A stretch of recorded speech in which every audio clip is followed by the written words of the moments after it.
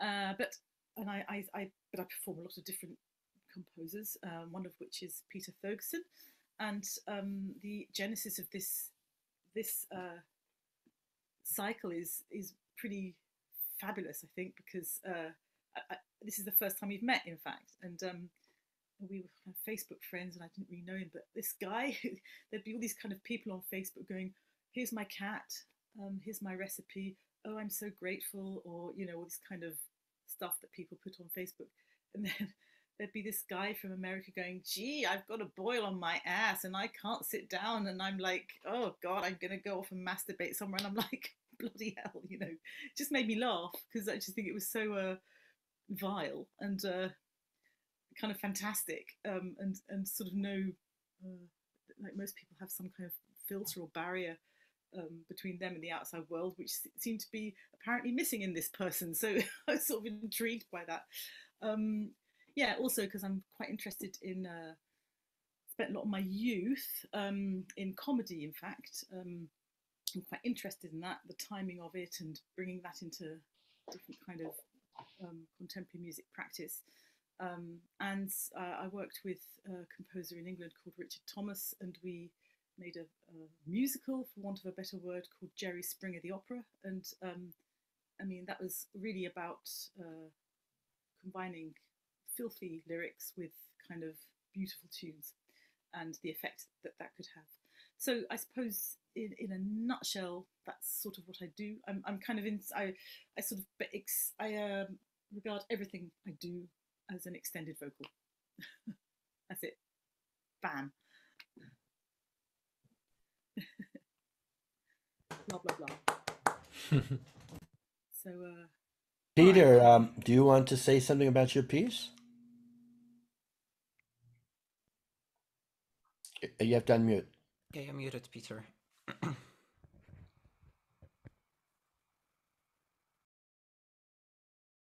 First of all, this piece is not spectacle. This is a real, legitimate, viable piece. It's a statement about social media platforms and the disingenuousness that people purvey when they get on here. And I'm making fun of all that.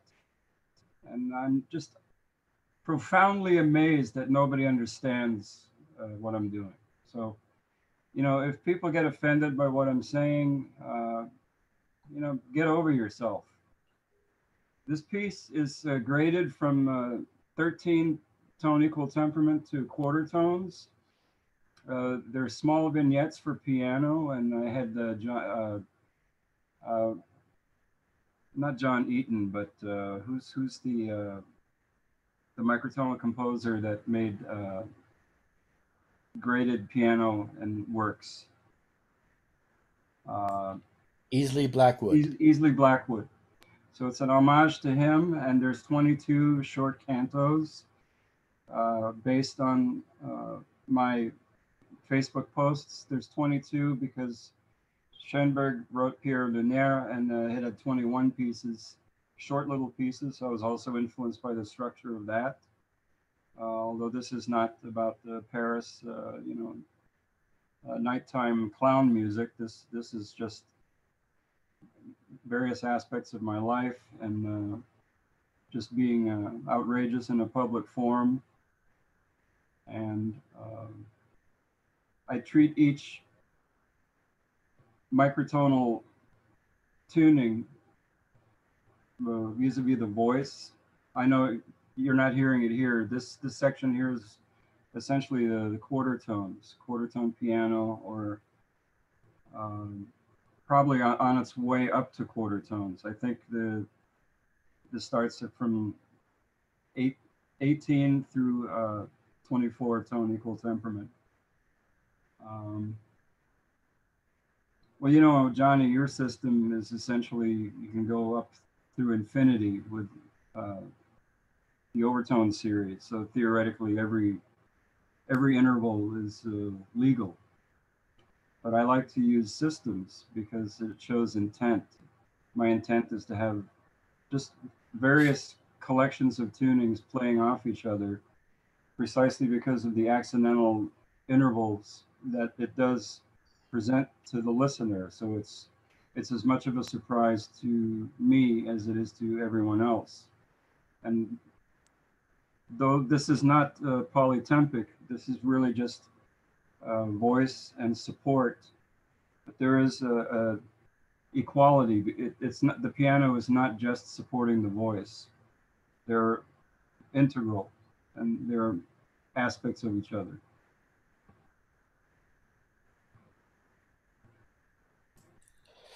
Okay, so that's terrific intro. Everyone here knows Peter. Lori, it looks like it's up to you now. You could talk and then just change the original sound and then share, and we should be good. Peter, just how am I going to receive your text? I'm just going to start posting on my wall. So just look Okay. at my wall and start whenever you feel like it. Okay. All right. Just. Oh, and by the way, I'm posting. I'm sorry. Go ahead with. Yeah, I was just about to say that to everyone that remember to mute yourselves once the performance starts, because it will interrupt. So go on, Peter. This is. I also like to write words, so I'm posting little short story snippets. It's early for me, so my brain is a little foggy. So this is my material, and probably something I would post anyway. So I'm using this material for Laura's lyrics. Lori. Okay, so Lori.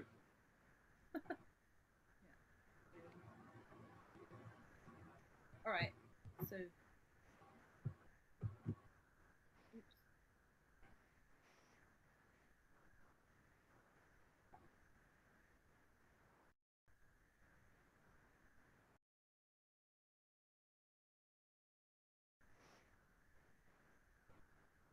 So Lori, I'm gonna just post these. Can you just put something on your wall now? Yes. You haven't seen it yet? No. Okay. You can always start singing what I've already posted in my other posts, right? And then these will surely come up within the next few minutes. Here we go. Got it. I have to keep refreshing the thingy. Okay.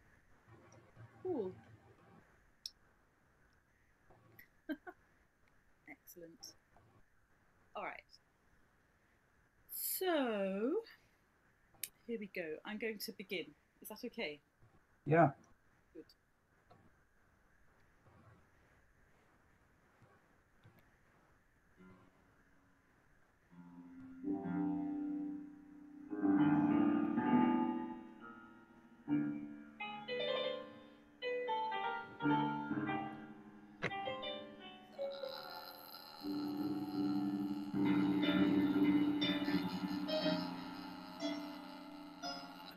Countdown to ecstasy.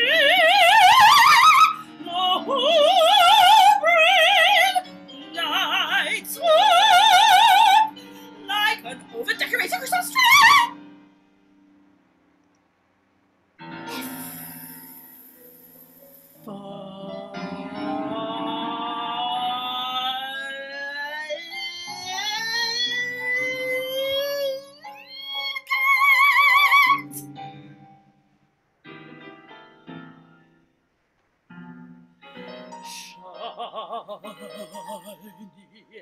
And you can hear bells. The brain releases so much dopamine and endorphins and so glorious.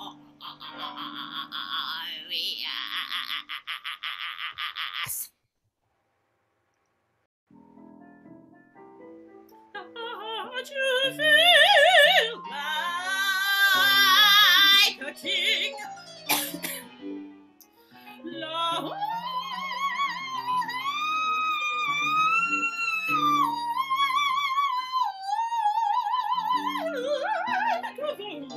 I'm writing.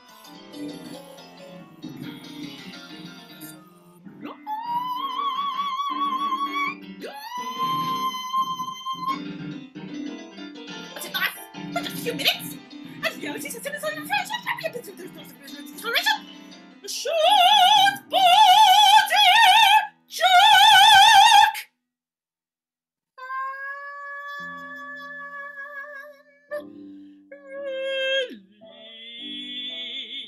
Release that you crave more and more. Hence the addiction and your paw. Oh, depleted wallet.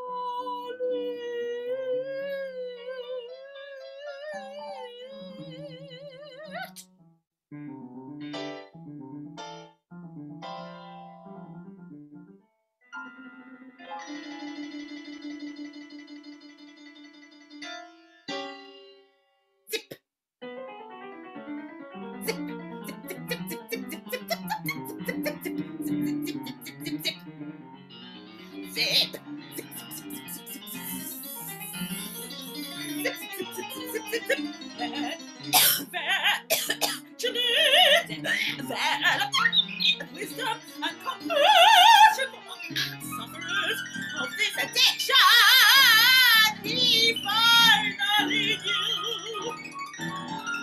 Yes, the CIA had been infiltrating black neighborhoods.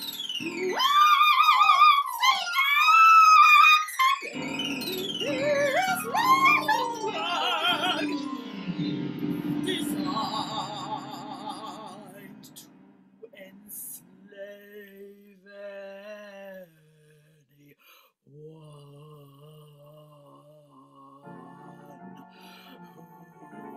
dared to try it out.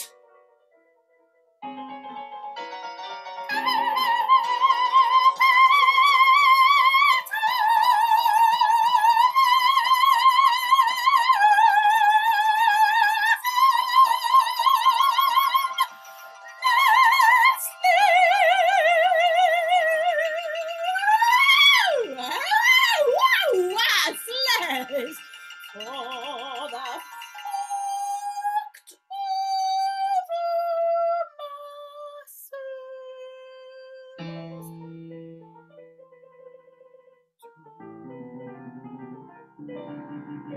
Fair!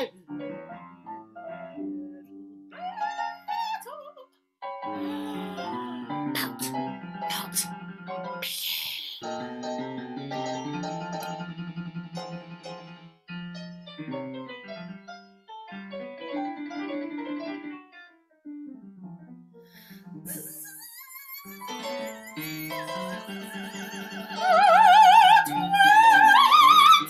Century has been a time for medical innovations and discoveries, yet alcoholism still remained in the clutches of religious fundamentalism.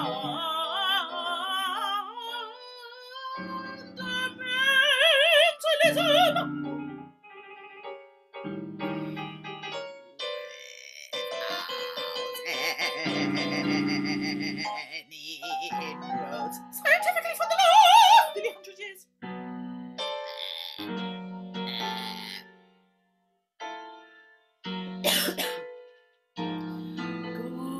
God is still the answer for this cult. A group of drowned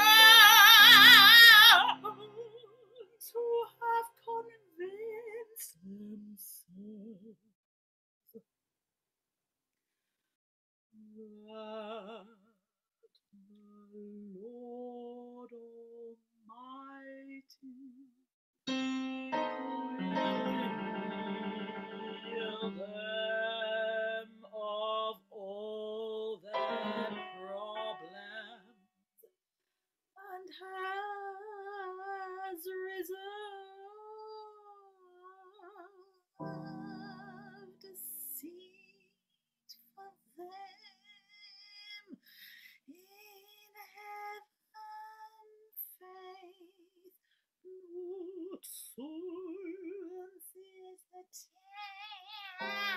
talisman of the program. Hey! Hey! Hey!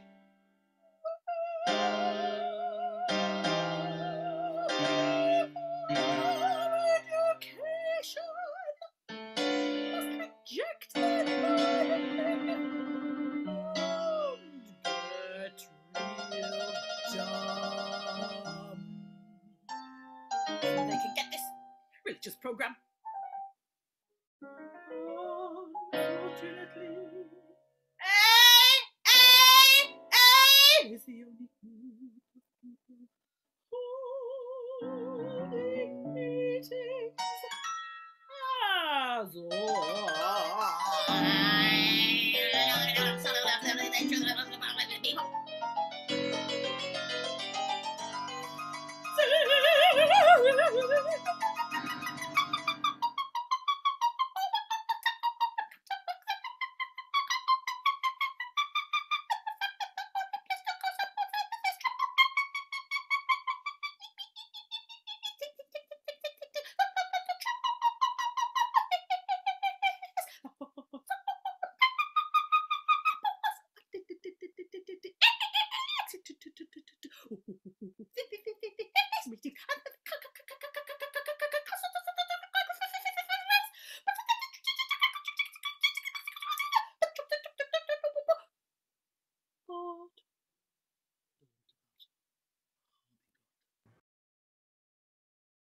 I think that's it.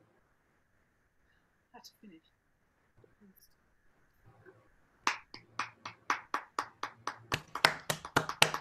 Bravo! Bravo!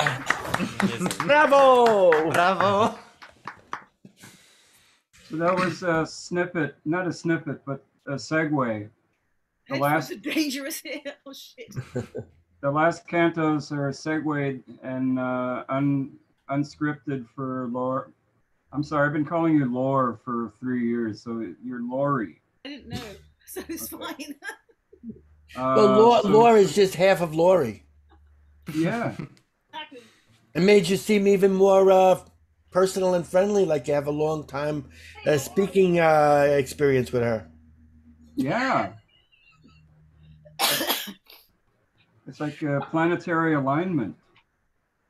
Yeah, I thought that was terrific, and I'm so glad we made all those changes to Zoom. Otherwise, we wouldn't have heard any of it. Yeah, it was amazing. This is being recorded, yes?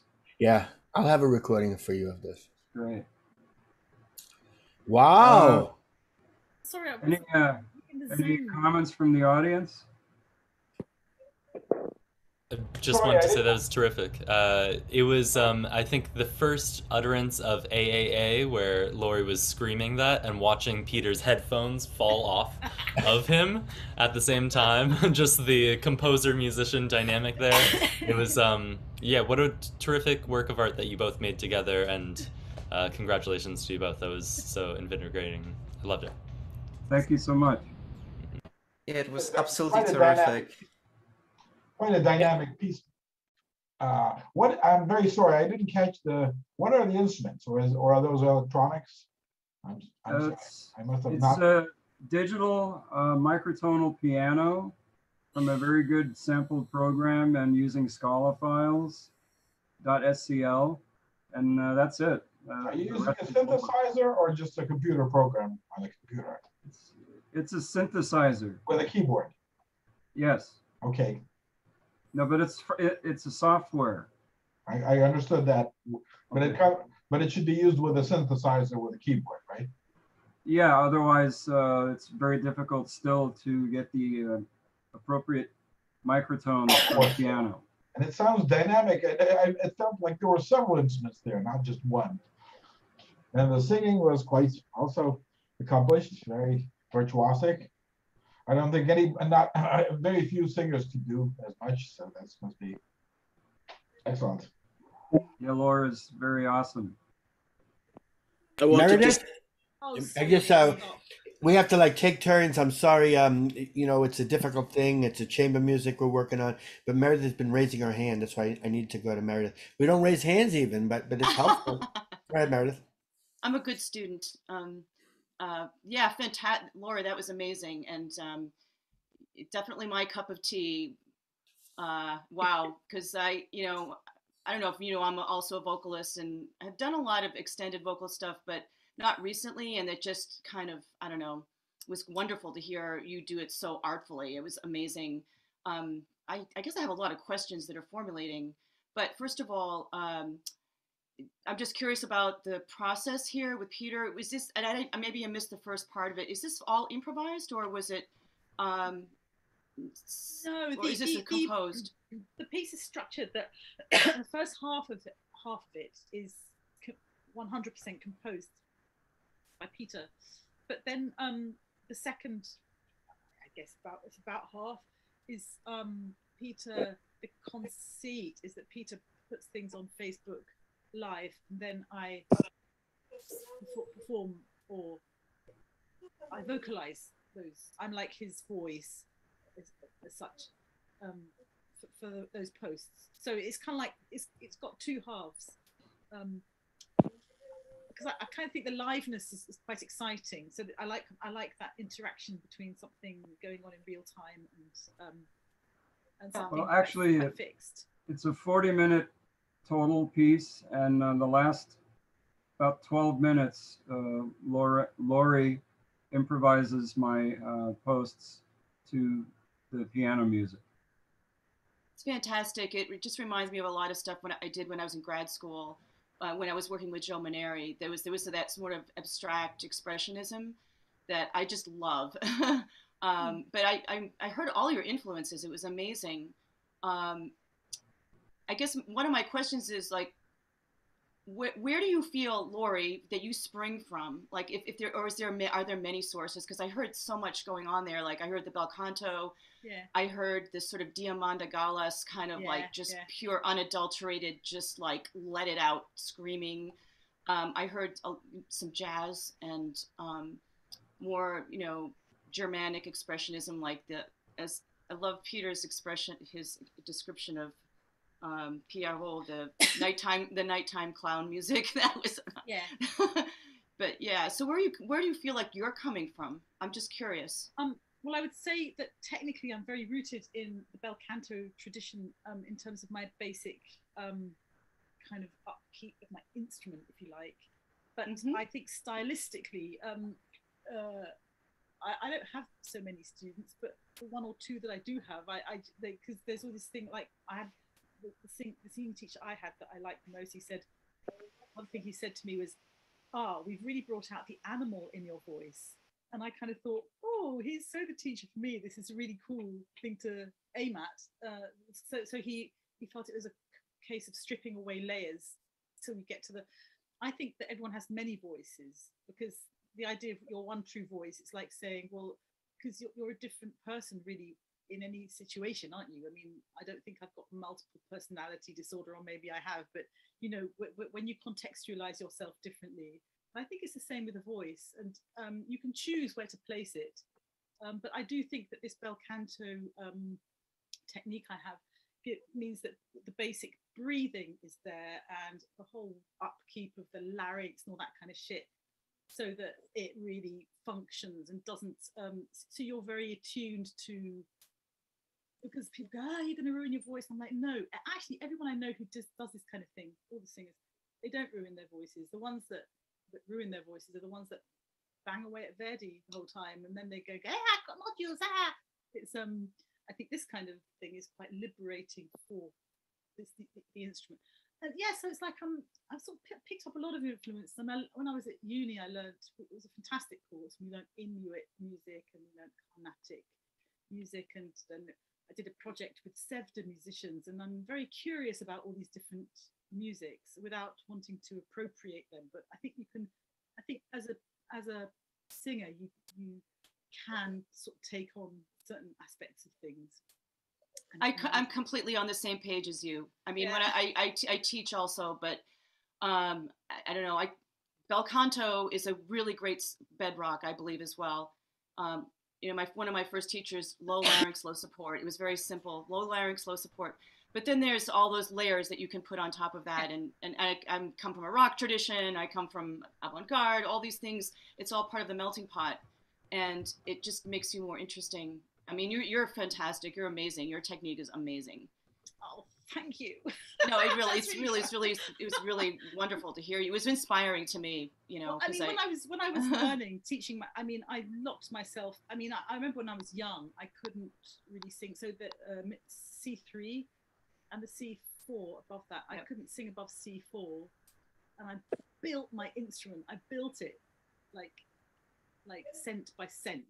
C4 or C5? Like middle C is C4, right? Are we on the same page there? So sorry, then I got C5? the terminology wrong. So middle C, C5. Middle C, and okay, yeah. So it's just, well, you've got like C7 now, I think, and higher. But I just really worked. And I still work on it. Yeah. And also, just one, I know I'm dominating here, but I'm sorry. It's just so inspiring that we're also on the same page as far as bird song. I don't know if you know that we did John Cattler and I, my partner, did a project called Birdhouse where we took microtonal transcriptions of bird song, and it was like the inspiration. I always loved birds, and so we dug into Messiaen and just kind of taking his impulse, but then going a step further. So I put my email in the chat. You must send me some links because that sounds absolutely fantastic. Yeah, I'd love to connect more about your opera. Congratulations. Thank you so much, Peter, for your wonderful work. Thank you. I'll stop talking. Gerard. I really love the piece. I must say, I think the piece is phenomenal, and because I sing so much music of so many different composers, and I kind of, some of them I enjoy doing, and some of them I do because I'm a singer, right? This, I think, is absolutely, it's a superb piece. Yeah, thank you, Peter, for writing it. I think it's absolutely fantastic. A rare compliment. To have that in my repertoire. Yeah, make the most of it. Thank you. I love having you singing. Yeah, I think it's having listened to the CD of Peter's piece, it's important to know that this last section is kind of a climactic ending to a piece that's been up till then completely composed. This liberty, which comes at the end, that Laurie used so well. In other words, a voice that just kind of shows everything it can possibly do in reacting to this text, is a kind of culmination of a very big piece. So the rest of the piece is quite composed. The microtones are quite precise in terms of the piano part as well as the vocal part, so that when she comes in and she does what she does, at the end, it's kind of an explosion of total freedom and liberty. I think it's important to know that that's the context of this piece, that the whole piece is not like this. It is a kind of, in terms of the form of the piece, it's important that it ends like this. Am I correct, Peter, in saying what I'm saying? Yes, I'm always very aware of dramaturgy. Obviously, this whole thing is very dramatic, and it is supposed to be. So it is the perfect ending. Some of the earlier pieces are really short and even quiet. There's one, the beginning, Laurie is, the first canto, she does humi, the kind of throat singing. And by the way, this entire thing is written down, and it's on the Internet Archive. The score, rather. The score and the libretto, which are essentially Facebook pages. All of my music is up for free on the archive. I don't have a publisher yet, so. And in case I died, I didn't want my works to just be thrown into the dust heaps of history. So I put everything up on the archive. And if anybody's interested, I can give you a link to it, to the score. But yes, Gerard, it is the perfect ending to it. Did you guys hear that, or am I still muted? Yeah, we Oh, we heard that. That was great. can hear If it. Put it in Peter, the if you're chat. willing, I would Put it in the love chat. if, yeah, please. I was just going to say, please put it in the chat. I personally am excited to check it out. Thank you so much. Yes, I'll do that. I'll put it in the chat. And thank you for that insight for the compositional form. Is it Gerard? I really appreciated hearing that, and I'm just looking forward to listening to the recorded version all the more now too. Thank you. Yeah, Yeah, Peter and Laura. Oh, go on, Gerard. recorded quite strong. Yeah. Yeah. Thank you, Gerard. Yeah, Peter and Laurie, it was absolutely terrific. I mean, I loved the whole concept. Also that this, you know, this ending like is kind of bending the rules also by the voice technique and the you know, the